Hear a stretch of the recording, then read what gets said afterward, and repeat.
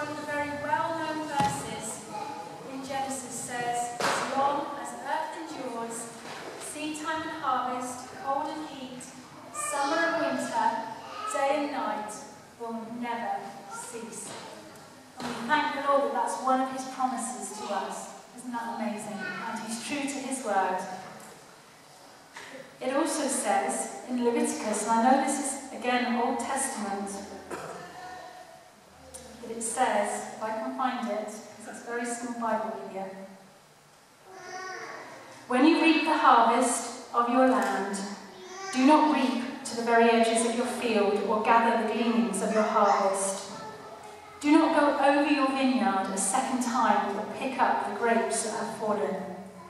Leave them for the poor and the stranger. I am the Lord your God. And that's why we gather our provisions this morning, because it's actually in the Bible, and we give these willingly with a cheerful heart to those that need it. So we're going to start by singing, "Give thanks to the Lord, our God and King. His love endures forever, for he is good. He is above all things. His love endures forever."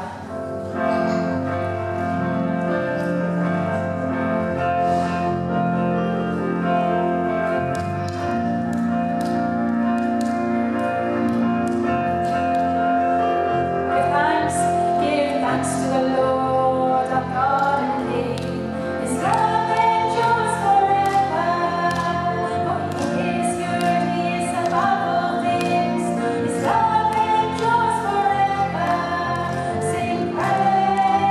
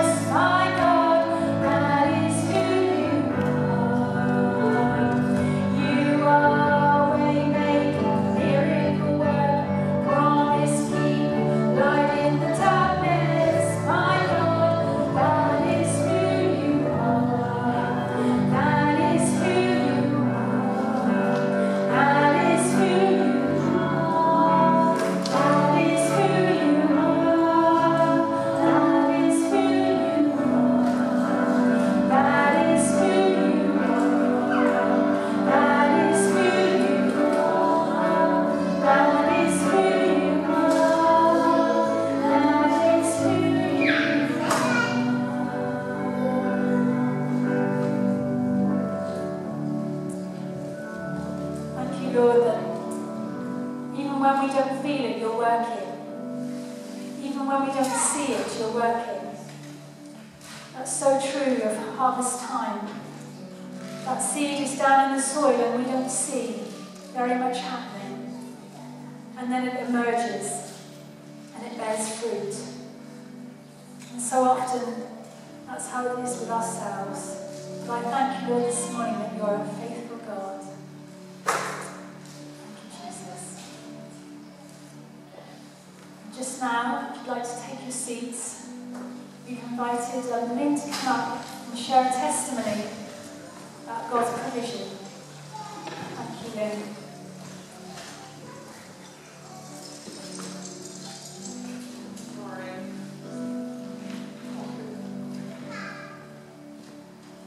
Lynn shared this with us in the past, and I just thought that it's a harvest service, so it would like to share it with all of you.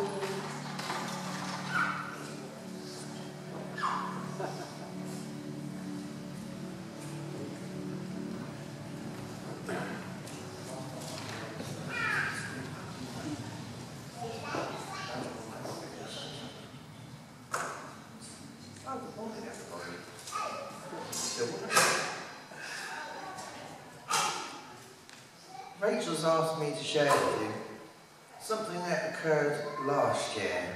It was about, I think it was October, November time, and I went into the Halifax Bank to withdraw £700. The lad that served me was in a rush, and he said put your PIN number in, and I did, and afterwards I thought, I'm going to have to check that, because I didn't check the amount, because he was hurrying me. So when I went home with my £700, I went on my phone and no money had been deducted. So I phoned the Halifax Customer Services and asked how long it would take for that money to come out. She said it's instant. I said, well, that's what I thought, but on this occasion, that's not happened. So she asked for my details, which I refused to give over the phone. I said, could I have the branch direct line number and I'll ring them myself. This was early on the Friday afternoon. And I rang repeatedly for a couple of hours. Nobody answered. So I know that if your books don't balance at the end of the day when you work in a bank, you stay behind until they do. But I thought, well, that's their problem, they've not answered the phone. So over the weekend, I thought, well, I'll just go in on the Monday. So it was pouring with rain and I had to park further away than I would have liked. And I parked on double yellow lines and thought, I'm going to the bank. And I walked in and asked the young girl that was in there if I could speak to the manager. She said, well, I can help you. So I sat at her desk. And I said, I came into the bank on Friday and withdrew a sum of money. And she just put her head in her hands and she looked up and she said, please tell me that it was £700. I said, it was, and if you'd answered your phone on Friday, you wouldn't have had to work late on Friday night. So I then gave them my card, and they then took the money from my bank, which I'd had in my pocket all weekend anyway. A short time afterwards, my husband randomly walked into the kitchen and put £100 on the table, and that's unheard of. And he said, oh, that's to get whatever you want, put it towards the shopping or whatever you want. Well, I didn't think any more of it really at that point, other than what can I spend it on. And then, not long after that, bearing in mind that by this time I'd forgotten about the £700, but not very long after that, I got a cheque through the post. And I opened it, and it was an unexpected cheque made out to me for exactly £2.600. So within a period of about 2 months, the £700 that I had returned to the bank, I had got back.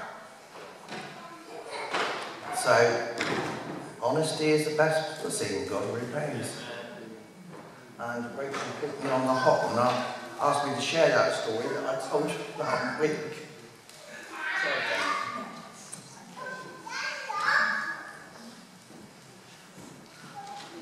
I thought that was amazing.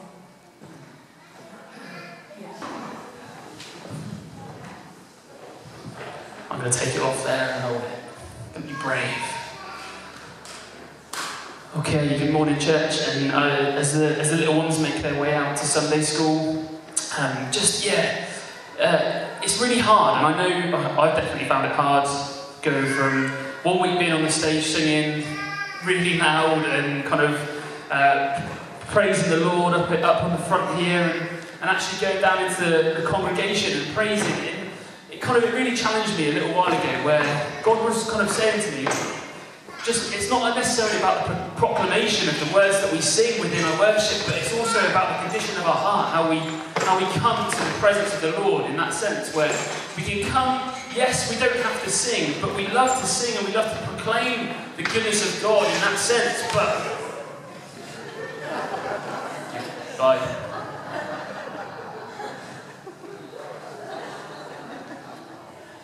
It's never a dull moment. Never a dull moment. But in that sense where, as Christians, we love to proclaim the word of the Lord, and we love to sing and worship Him aloud, but God really challenged my heart and said, actually, are you coming with the preparation? Are you preparing your heart in a way that is fully serving, submitting, kneeling down at the foot of the cross, where the words that we sing, do they really mean that to you? And that's an incredibly hard concept to kind of really take hold of, in the sense where, as Christians, we want to come and we say that we're coming into the house of the Lord, into the presence of God, with a heart that is ready to meet Him. And it's easy sometimes to come in on a Sunday morning or wherever we are and sing the words, or listen to worship, listen to the latest Hillsong, Elevation, whatever it might be, and sing those words. But do we really mean those words that we sing? Is our heart in that place where the preparation and the humbling, the stripping back to the point where God is going to work in us? And that's not anything to do with my message this morning, but it's something that I was just sat there, or stood there this morning singing, and just feeling that God was stirring that inside me, prompting me to when He spoke to me a little while ago, and preparing and stirring our hearts so that we are meeting God in the presence, in the courtroom, in the place where He calls us to meet Him, in a vulnerable position, in a vulnerable state of worship. In a vulnerable state of worship. Now, it's Harvest Sunday this morning, and before I get stuck into my message this morning, I'm just going to quickly pray over the gifts that we've received this morning from you guys, so thank you so much for those things, but I'm going to quickly pray. Father God, we thank you for Harvest, Lord. We thank you that you've done an amazing work and an amazing kind of process, Father, that you've given people the skill set to be able to kind of accumulate and grow and gather all of these different things that you see in front of us, Father God. And Lord, we just pray that as they go out into our community or wherever they may end up, Father God, that they are a blessing to our community. They're a blessing to the household that they end up in. They're a blessing to the person who eats them, who nourishes them, or who utilises and uses them, Father God. We thank you that we've had this opportunity to serve you, but to serve others around us. We thank you for that this morning. In your most precious name. Amen. Okay, so as I started to prep for Harvest, and I'm conscious that, we're trying to keep things to a bit of a minimum, a bit of an hourly service, so just bear with me. As I was preparing this message, I really felt that God had 3 things that He wanted to say this morning. And the first thing is that before harvest, the seed needs to be sown. Before a harvest, there needs to be a process that we go through as people, but also a process that a seed needs to go through for it to be harvested. The second thing, what harvest is God doing in your life? And Rachel touched this morning in our worship about the things that maybe we are going through, that God is harvesting within us. The process of that harvest, to see the fruit of that harvest. What is it in you that God is doing to see the fruitfulness come at the end? But then also on the flip side, what harvest have you been through? Because I'm sure we can all sit here this morning, we can switch on to Facebook or YouTube or whatever platform we're watching this message this morning, but we can always sit back and reflect upon the harvest that we have been through. The harvest that we've gone through over the years. It may have been recently, it may be something that's been ongoing for many, many years, that God has harvested within us. Now, I'm just going to read quickly from Luke 12, and it says this. And it's from the parable of the rich fool. So it's Luke 12, 13 onwards. Someone in the crowd said to him, "Teacher, tell my brother to divide the inheritance with me." Jesus replied, "Man who appointed me a judge or an arbiter between you?" Then he said to them, "Watch out, be on your guard against all kinds of greed. Life does not consent in the abundance of possessions." And he told them this parable. The ground of a certain rich man yielded an abundance of harvest. He thought to himself, "What shall I do? I have no place to store my crops." Then he said, "This is what I'll do. I'll tear down my barns and build bigger ones, and there I will store my surplus grain. I'll say to myself, you have plenty of grain laid up for many years. Take life easy, eat, drink, and be merry." But God said to him, "You fool! This very night your life will be demanded from you. Then who will get what you have prepared for yourself? This is how it will be with whoever stores up things for themselves, but it's not rich towards God." Now, in that sense, I really felt that God was saying that actually, the man, he saw his situation, his circumstances. He prepared his fertile land. He prepared his life in a sense where he had so much, but there was no element of giving. He stored it up purely for himself. Now, as Christians, as people of men of God, maybe we look at ourselves and we stand back and we go, do you have much or do you have little? This man had lots and he didn't know what to do with it. It was surplus to requirements. And in times in our lives we may look at ourselves and be like, do we have much or do we have little? The answer to that is in Christ we have much. In Christ we have much. But if we rely on our own understanding and our own skills, our own kind of being, we have little. Because we're not actually putting our faith in Christ. We have little in the sense of faithfulness with Christ. We have little in that moment. God sees us as having much. Now our situations, our circumstances, our lives, where we find ourselves in a day-to-day basis, actually probably, maybe, narrows our view of that. That God sees us as having much. God sees us as having much in Him. In Christ we have much love, joy, grace, kindness, time, faith, safety, comfort, relationship, just to name a few things that, as I was jotting this message together, that they really mean everything to me. The fact that I have much in all of those aspects with Him. And I know for a fact when I'm walking in a walk where I'm not walking with Christ, I don't have those things. Where I'm trying to do things with my own understanding and my own strength, I don't have those things. I become a bit short-tempered, I become a bit ratty, a bit hangry at times. I'm not walking in the patience of Christ. I'm not walking with the faith and the love of Christ, so that I can't do those things. But when I'm close to Christ, when I'm close to God, those things just become natural. People see those things. They see that as we are walking with Christ. They see those characteristics walking in Christ. Now, as I was preparing this message, I felt that God said to me, actually there's a sense where, as Christians, we have already been harvested. We've been harvested by Christ. Because we've stepped into that commitment, that relationship with Him, we're walking with Him. We've been harvested. But that does not mean that the harvest has been reaped. Because God continues to do that harvest within us. He continues to do that growth. He sows the seed that Rachel was talking about in worship in us so that it can grow and become fruitful in that sense. And once we begin to fully understand that we have been harvested, that God is working within us, that He's doing amazing works within us, it becomes an opportunity. It becomes an opportunity for us to step forward as hands and feet of Christ, as the vessel of Christ, so that we can then begin to harvest others in Christ. So that we can step forward. And all of these produce down here, they haven't just miraculously turned up here this morning. There's a process that they've been through, a refinement that they've been through to get to this place. Where the seed has been sown in the field, or the fruit has been gathered. Then it's been prepped and placed in a position like this. Some of it, yeah, following on from last week, the saltiness has been added to it. To preserve it, to add taste and flavour. And we need to live our lives as Christians that have taste and flavour. Because what happens then is that we become infectious. We become liked, we become loved, we become people that people want to be around. Just like some of the things here. Now, I really love Heinz tomato soup.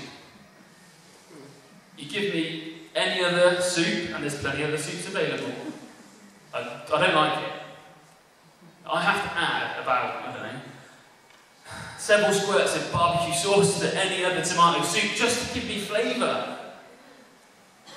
What seed is God sowing in you? What added sugar or salt is He adding in you this morning to make you a Christian that people want to be around, people like to see, people want to talk to, that you're infectious in that sense?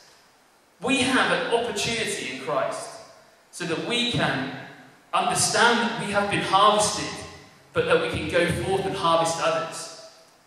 But before the harvest can be gathered, a seed needs to be sown. A seed that we plant in other people needs to be sown. Now, I said this at house group a little while ago. Since we've been doing church, and this lockdown period has been really challenging for all of us, it has been, but I've said before, as church, we have begun to reach so many people that would not necessarily come through the doors of church, where they're accessing church online, they're seeing kind of how things are done, and it's amazing. It's that opportunity for us to harvest, to plant the seed in our community and the people that we surround ourselves with, to see a harvest. And I believe there's a great harvest coming. I believe God is doing amazing works and a great harvest is coming. And in that sense, I've had so many fruitful conversations with people at work, colleagues, where, we've shared the service on Facebook, and I've got 4 people already that are asking me about church, and asking me what it is like to be at church. I've been to church, I've done this, I've done that, but I've drifted away. And it's not necessarily the conversation that I'm having with them, it is God that has sowed the seed, and maybe it's family members that have sowed the seed previously, where there's going to be a yield. Where Christ is working in them through this current situation, this circumstance, where there will be a yield. There will be a harvest. And that's such an amazing place to be. And an amazing position to be, because we understand that we have been harvested. We have been given that opportunity to then go and plant that seed in other people. Now, I'm grateful for the seed that was sown in me many years ago. As a young man growing up in Launceston, moving away at different points and coming back and always coming back here. But we always went to church. And then sport came and took a little bit of me, it took time of me, it took a part of me. And it didn't take me probably till I was about 15, 16 to fully understand that I needed church. I needed it. Before it was kind of, yeah, I'll go. Fantastic, let's go. And then I found something that I loved, which was sport. But I knew when I was roughly about 14, 15, 16, when I was playing rugby on a Sunday or whatever it might be, that I had to go to church.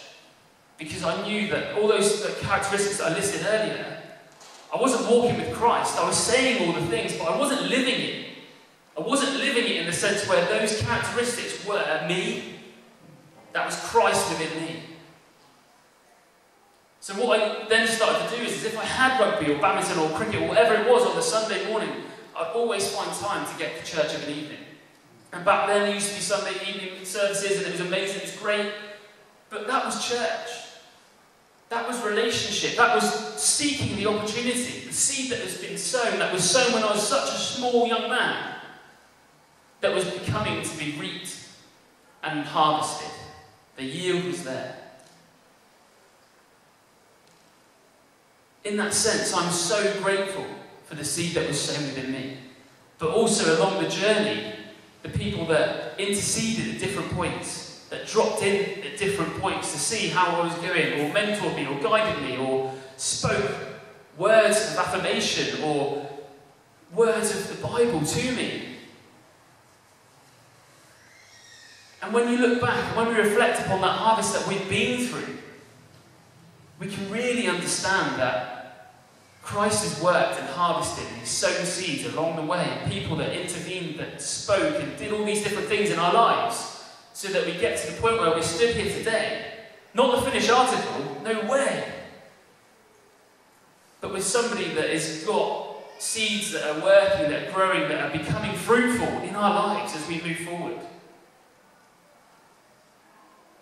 As a teacher, I tell many people every day is a learning day. Every day is a growing day. Every day is an opportunity for us to grow. For us to step forward and just say, look, I'm going to try this. I'm going to test the waters, God. If it doesn't work, God, give me the skills that I can begin to try different things where the fruitfulness is becoming abundant. The more and more we begin to do those certain things, the more and more we begin to step out in faith and start to use those little seeds that God has sown within us. Start to try and push it. Start to grow in confidence, whatever it might be. God will begin to honour us. Those fruits will grow. But we have that opportunity to harvest. But before the harvest, there needs to be a seed that is sown. And it says this in Matthew 10, 5-8. Do not go among the Gentiles or enter any town of the Samaritans. Go rather to the lost sheep of Israel. As you go, proclaim this message. The kingdom of heaven has come near. Heal the sick, raise the dead, cleanse those who have leprosy, drive out demons. Freely you receive, freely give. Freely you receive, freely you give. As Christians, we could not have done anything other than received. We have received Christ as our one true Saviour, as our kind of our God and our Father in heaven, so that we can freely give. The act of giving this morning fills us with those characteristics of joy, kindness, happiness, all of those different things, because we have freely received, so freely we give. We've not paid anything. God paid everything. God paid the ultimate price so we can receive but freely give in that sense. Jesus doesn't just say to the disciples, crack on, get on with it. He demands that they go. He demands that they go. They've freely received him. They've freely received him as their teacher, their rabbi, so they must then go. Freely go. Now, he's not forcing them. In that sense, he's not forcing them. He's not holding their hand. He's not like as a dad when Esther's trying to run around and try to be the amazing, crazy little child that she can be on the side of the street, and I'm holding her hand. I'm not coercing. Like Jesus wasn't coercing them. He wasn't guiding them in that sense. Freely go. Freely go. Now, as Christians, I've already said that we need to be the vessels, the hands and the feet of God. In that sense, we must freely do those things. We must freely be those people that are confident to step forward in faith where God has placed us. Else, it just becomes really hard and the world butts back. But if we freely go in that position where faith is so strong, our faith in Christ is so strong, we begin then to fully work with Christ. We're not working on our own strength. We're not going into the place where he's called us to be, to go rescue the Israelites. We're not going into that place with uncertainty. We're going in that place with confidence so that we can speak the word of God, proclaim that he is Lord and Saviour over all the earth, sow the seed in different people so that we can see that yield and that harvest. So that we can see that yield and that harvest.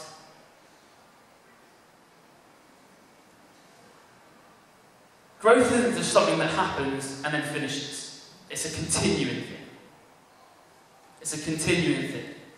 Once something is sown, and I've said many times before, I am not a gardener. I'm not a gardener. I'm pretty good at cutting grass. I like doing that. But then it just grows again, which is fine. But I'm not a gardener in that sense.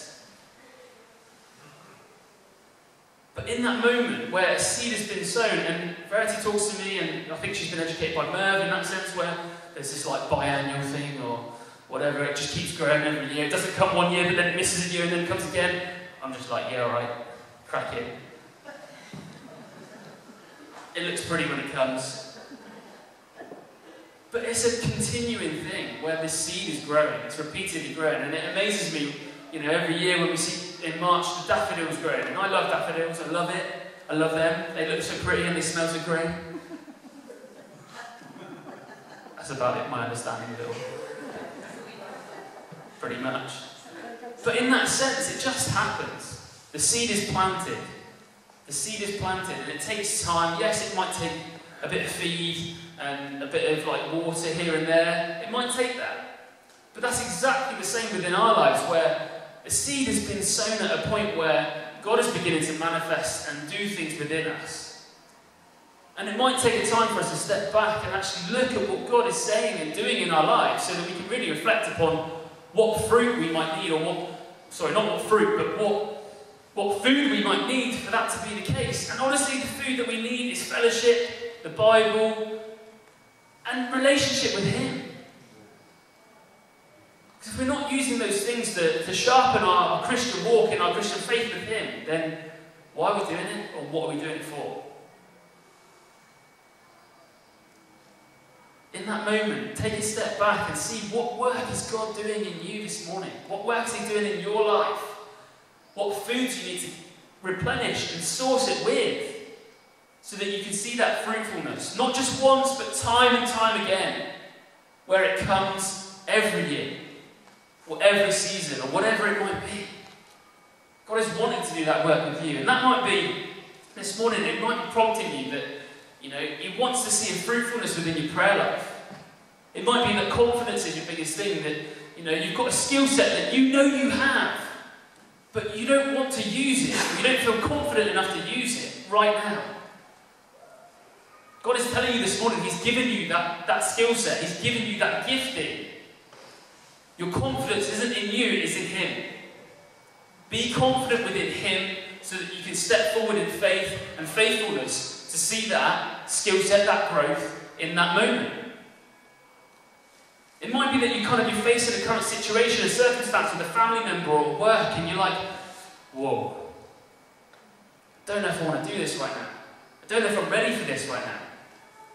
But that seed has already been sown. God has sown that seed. He's sown that seed in that moment in your relationship, in your position where you are, so that there is going to be fruitfulness.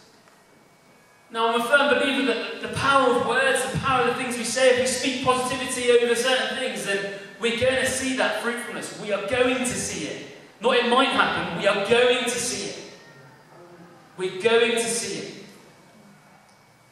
It might be that there's a relationship years ago that really became sour and became fractious in that sense, where that happened years ago. But in that moment, God had sown the seed. He'd sown the seed of certainty that He was going to have reconciliation in that relationship, in that friendship, in that position where there's that uncertainty of relationship, that fractiousness of relationship. But He wants to repair. He wants to sow that seed of reconciliation, or He has already sown that seed of reconciliation, so that relationship will become fruitful again.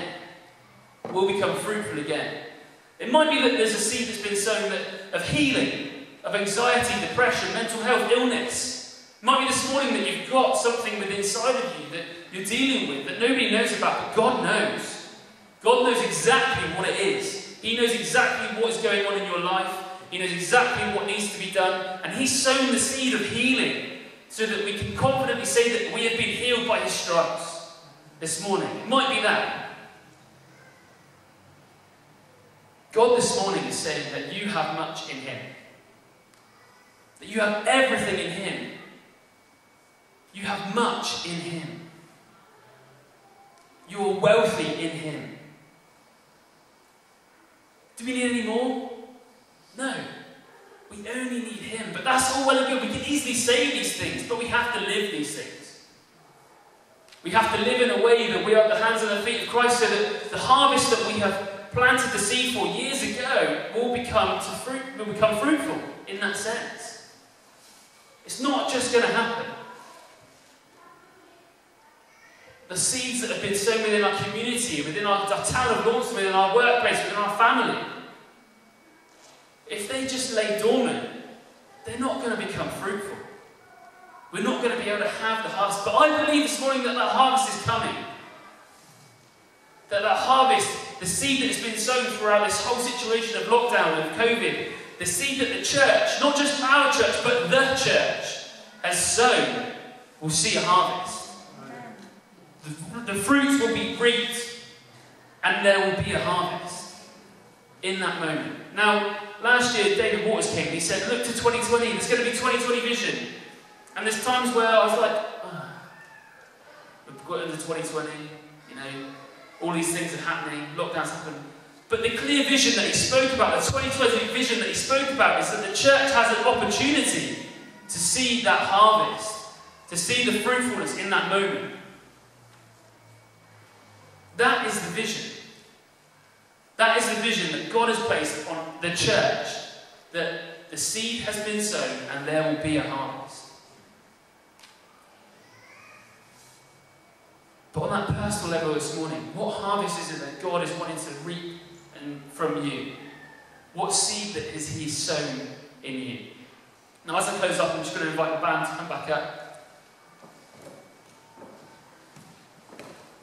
As we begin to think about and begin to kind of reflect upon, and Rachel said earlier on, let's just take a moment to think about what it is that God is doing within you.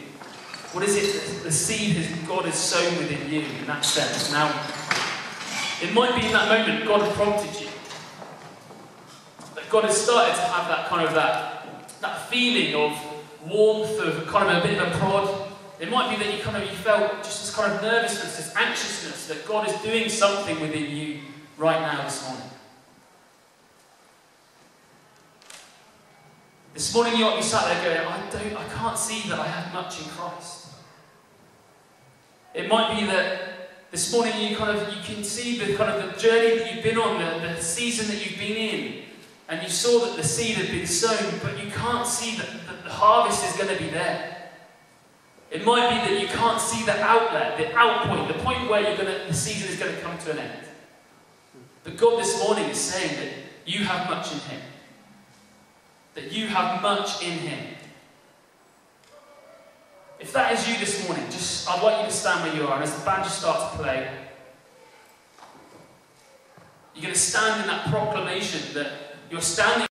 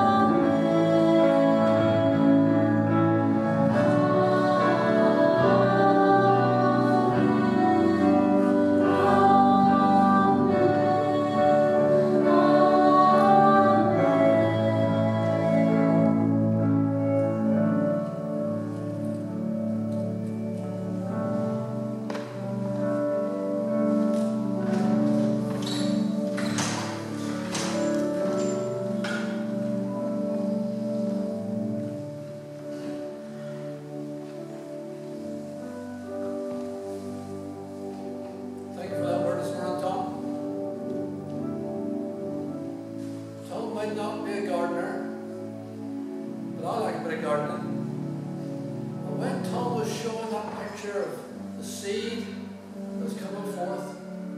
I saw a picture of a sweet William flower. I like flowers, I like plants, I like much for vegetables, but when you have a sweet William flower, it comes with a head full of blooms. And each bloom makes a seed pod. And that seed pod is full of little black seeds. And it sits there full of seeds. But it isn't until the wind comes and the storms come and it all starts to get shaken about that those seeds start to spill out. And those seeds get scattered everywhere. And you don't see those seeds anymore. They fall back into the ground. And you know, it isn't until months later do they start to peep their heads up. And when they start to peep their heads up, they slowly grow and they slowly grow. And they don't produce a harvest the next year. It's the second year until you get another bloom. It's a 2-year progress. And sometimes you look at it in life and you just think, God, what are you doing in my life? Nothing seems to happen. I'm just sat here. What are you doing? And God says, when the time comes, you're going to rise up, you're going to burst forth. And you're going to start to blossom. And you're going to start to produce seed. Again, which is going to be scattered about.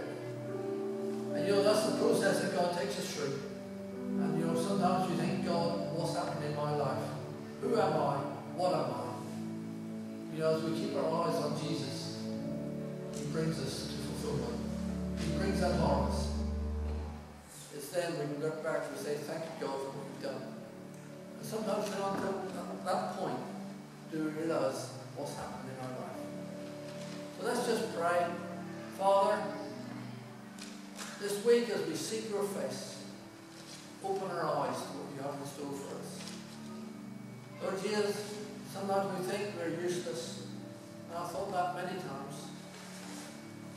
But then God, there's a season that comes forth. And Father, I just pray, will you start to unlock some of those seasons in lives this week? Will you start to reveal to your people the purpose, the plan, the destiny you've got for each one of us? Because Father, you've got a purpose and a plan for every one of us. We want to see your face. We want to know your plans. We want to know your way. And we want to hear your voice. Father, come. We open our hearts to you. Reveal yourself to us in prayer. In Jesus' precious name. All God's people say. God bless you. Have a great week. Keep rejoicing. You know, we haven't been able to sing in church. I say it gives us more opportunity to sing outside of church. Because God's going to go short of praise otherwise. So He needs you to praise Him. He inhabits our praises. Bless you all. Have a good week.